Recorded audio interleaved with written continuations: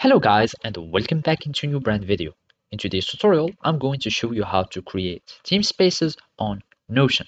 So make sure to watch the video to the end and follow these simple steps.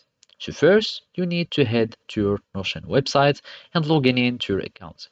Either you are using the Notion web app or desktop app, it will be the same steps.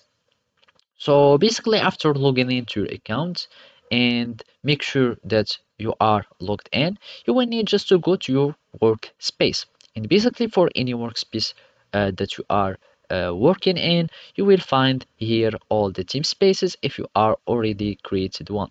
Otherwise, if there are no team spaces created, like in this workspace here, you will find this create team space button or panel.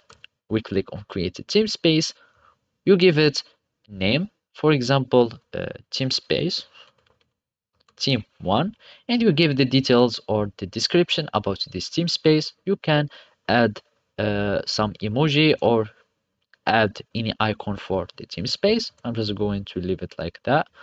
And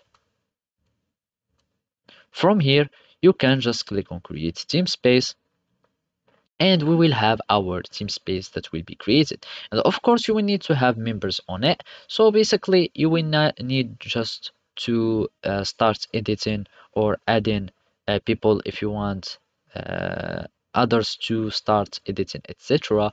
And now you have your own team space, and from here you can start creating pages concerning only this team space, even if you are on the same workspace.